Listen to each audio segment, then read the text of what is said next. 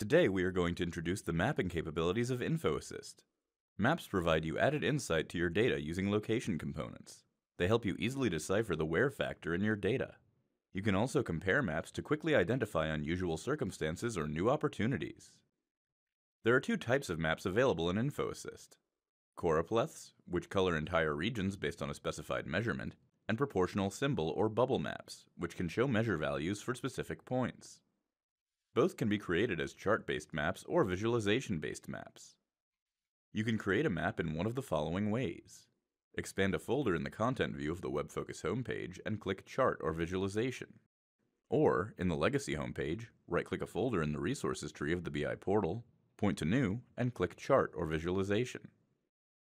From within InfoAssist, you can click New on the Quick Access toolbar or application menu, and then click Build a Chart or Build a Visualization. For chart-based maps, select your data, and on the Format tab, use the Chart Types group to choose a map type. For visualization-based maps, select your data, and on the Home tab, click Change and choose a map type. By default, InfoAssist uses the Esri mapping engine to create many layered maps with intricate detail and topography. For both choropleth and bubble maps, you need a location field to plot your data.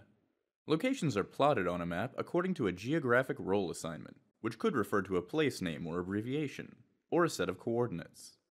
Some data sources assign the geographic role for each field in the metadata. Others can be assigned when you add the field to the map. Because choropleths require defined areas, they tend to use place names or abbreviations as the geographic role. Bubble maps only require a single point to plot locations, so they can use any geographic role type. Drag the field into the Layer field container in the query pane. Notice that the canvas refreshes and displays a basic map. After you add a data field to the Layer field container, you can save your map or enhance it to gain more insight. For choropleth maps, if you add a measure or dimension field to the Color field container, it will color the area of each geolocation value based on a color scale. For bubble maps, this colors the bubbles according to that same color scale. You can add a measure field to the size field container to determine the size of the bubble for each geolocation value. In both chart types, you can also add fields to the tooltip field container, which provide additional information when you run your map and point to one of its locations. As part of the WebFocus InfoAssist and the Esri mapping integration, you can also add map layers for more context. You can add different background, demographic, or reference layers from the Format tab in the Map group. When you add a background, it displays a layer that positions data as it is located in relation to other geographical features such as streets, terrain, and imagery. Reference layers display boundaries and locations that range from a continental scale to countries or even local neighborhoods. Demographic layers display information about people or businesses in a specific demographic area. Using the built-in map viewer, you can control the view of your map even further. For example, you can control the opacity of the choropleth or the bubbles from the Layers menu on the map itself. You can also use the Pan and Selection feature to drill down or navigate within the map canvas.